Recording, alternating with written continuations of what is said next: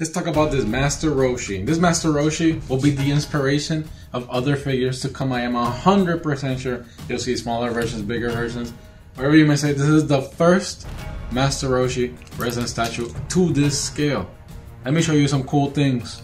So you can actually choose to display him with the shades on, or you can take his shades off as well, or you can make him look weird with shades. You can take his shades off. You can actually, you can make it forehead wearing glasses Roshi, no glasses Roshi, or sunglasses Roshi, which is the one I prefer personally.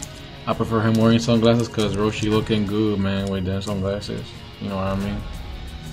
For the things he comes with, I love that they gave a staff. Now that I wish they could put the staff somewhere to put in his hand, but it's okay. Decoration, some little Easter eggs. They also gave the turtle from Turtle School.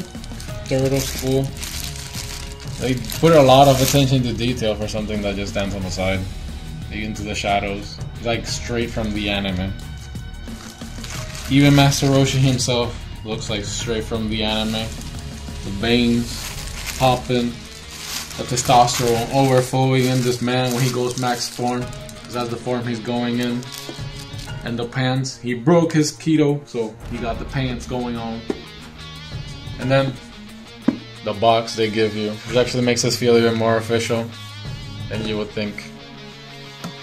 You have a little glove set, a brush, even a little placket saying Kamehameha.